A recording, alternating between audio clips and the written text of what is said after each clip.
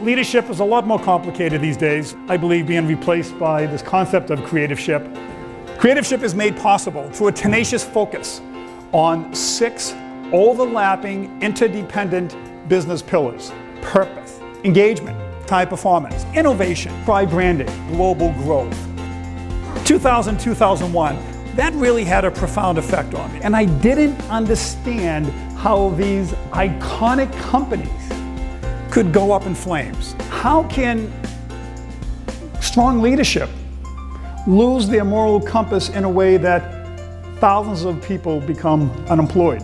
2008, 2009. We saw yet again what happens when you focus so much on short-term results. It potentially can lead to organizational greed. Every brand up there has either gone bankrupt or is a brand no more. And once upon a time, all those brands had great leaders. They were all employers of choice. What happened to those companies?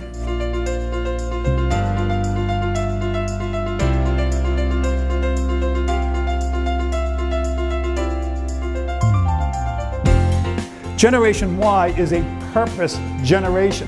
Even my son Brendan, who's here today, Brendan works at Raytheon.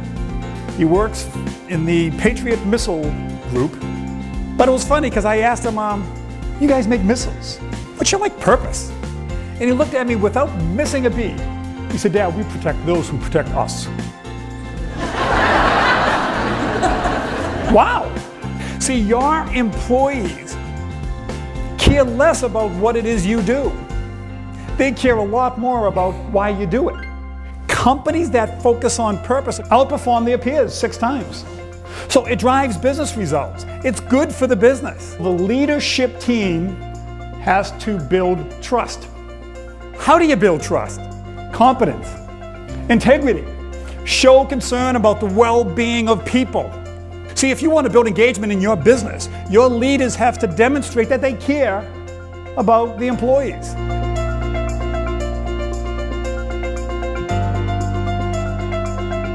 You allow mediocrity to exist, you disengage high performance.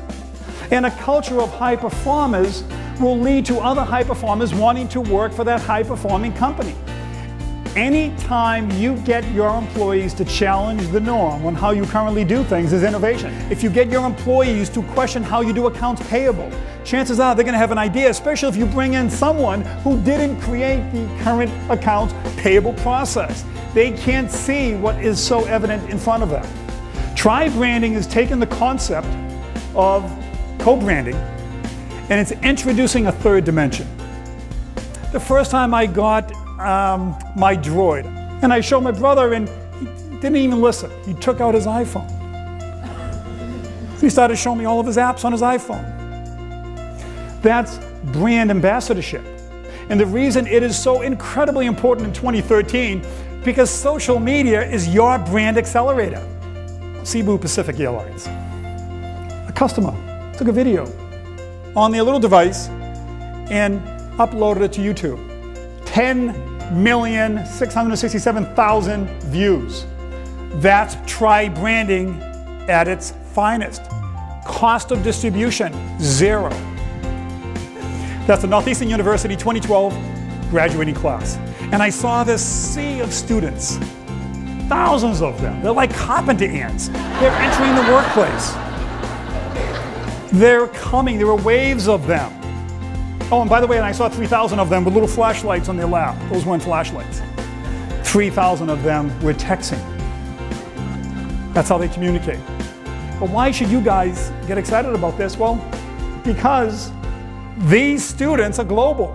Notre Dame just reported first time ever, 50% of graduates that graduated from Notre Dame class of 2012 spent a semester abroad. That's half the population. My semester abroad was doing the Freedom Trail on a Saturday with my instructor.